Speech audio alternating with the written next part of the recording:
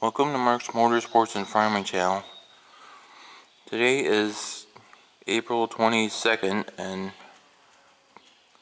in today's video we are going to be greasing the corn planter. And like I said in the video where I oiled the chains, the only reason that they see the wing wheels down like that is because we wanted to see where the hydraulic leak was coming from that we encountered last year, which is now fixed. So once this planter is greased, he'll be ready to go. So with that being said, let's get started. Here is one that I've had to wait with in the past because the way that we normally park it, we can't get to it. But being I set it this way before we started looking into the hydraulic leak, I'm able to get to that circ.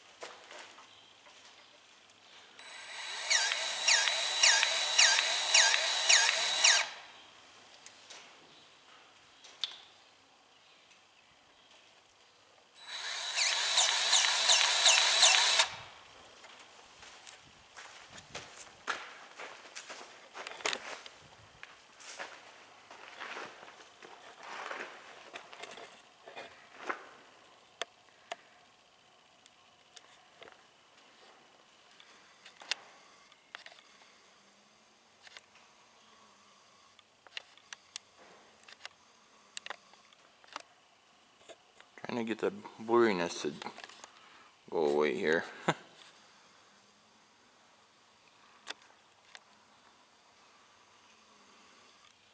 There we go, now it's better.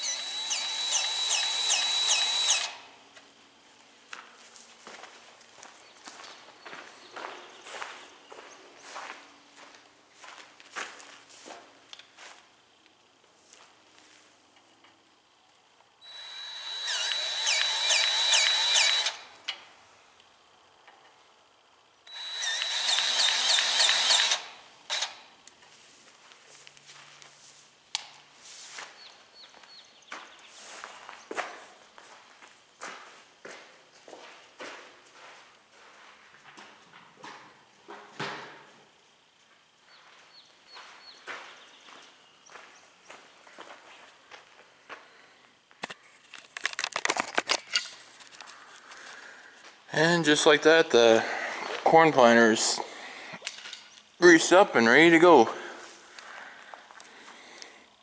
So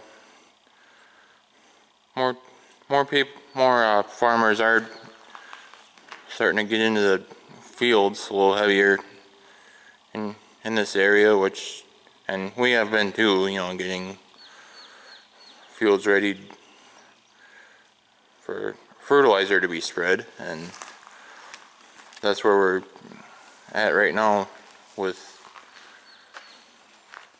you know, determining how soon we can get wheat and corn planted. We're waiting for the fertilizer to get spread on, and then once that's spread on, then we'll cultivate it into the soil and start putting crops in the ground. And sounds like, you know, tomorrow, or, you know, maybe even more like, you know, day after tomorrow, you know, and when the co-op will be able to come out to the two farms and get fertilizer spread. But now Friday they're talking about a, you know, pretty good chance it might rain. And I certainly hope they're wrong on that, and so even if it ends up being Friday rather than Thursday, then we can still work the fertilizer into the ground and get crops planted. But if it does rain and we end up into a wet pattern for too long, then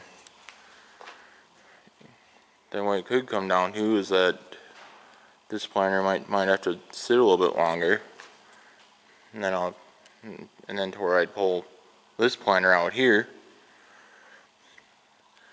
and get some of the start planting soybeans while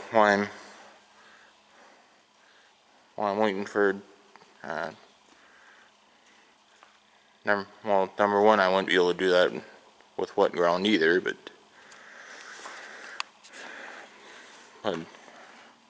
if the weather would end up, setting it back enough to, where the spreader wouldn't be able to come out here, then that would be an option. And there was at least one other year where we've had to plant soybeans before corn, but we try to avoid that scenario as much as we can, but it would be an option just to start having crops in the ground, or if it would come to that worst case scenario.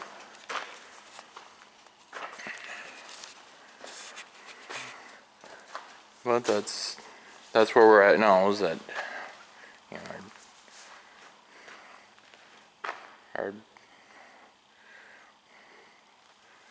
our fields are waiting for fertilizer to get spread on them so that they can get planted. Like I said, cultivate the fertilizer into the soil and then plant the crop.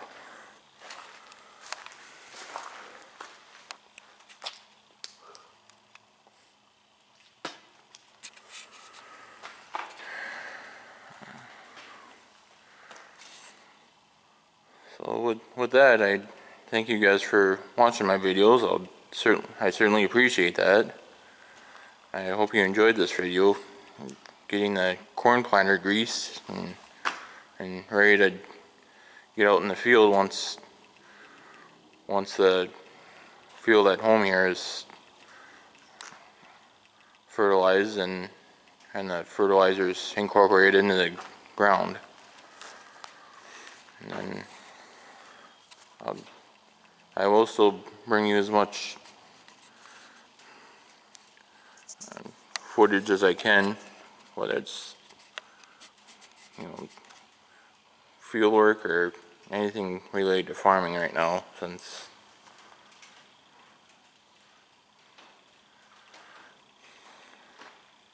so thank you guys for watching my videos. I certainly appreciate that.